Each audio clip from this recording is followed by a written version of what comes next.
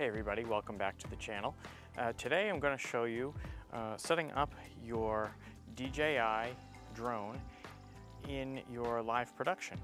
So I'm actually using two controllers here today. I'm using the original controller paired with my phone, and then I'm also using a DJI smart controller. As you can see, I am tethered with HDMI into my ATEM Mini Pro ISO. So the first thing that we're going to do is take a look at the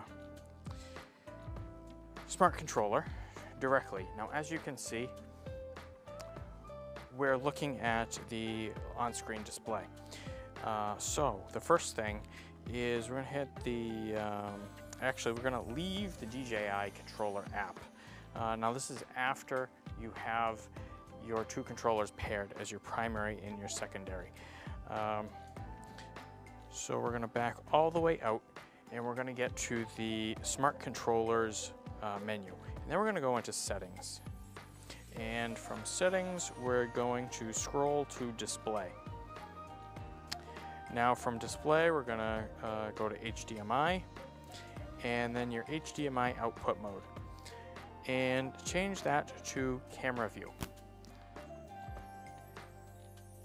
Now, once you do that, you now no longer see my display.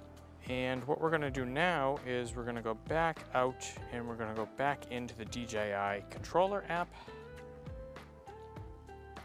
Sorry for the audio. As you can see, I am outside today, so there are cars going by on this road. So I've just gone into the Go Fly, and now you can see a clean image of my camera. So you can do this again with the smart controller. If you're using the smart controller, you are going to be tethered with HDMI.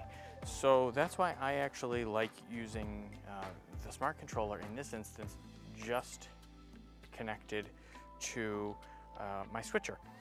And I'll use my small controller with my phone to actually fly. So right now we're actually going to take a look at that. You can see me here hopefully, and you can see the drone in the background and in your screen here. So I'm just going to take off. Take off. The low point has been updated. Please check it on the map.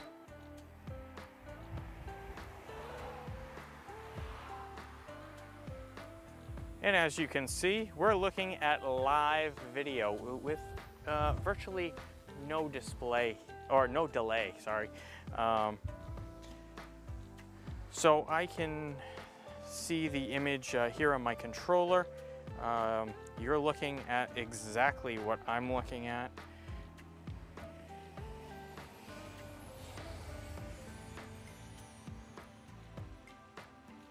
I'll tilt down here.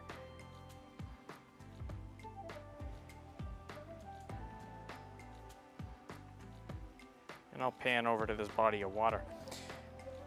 So you can see that was instant rather than streaming out to an RTMP source, which is going to be very delayed.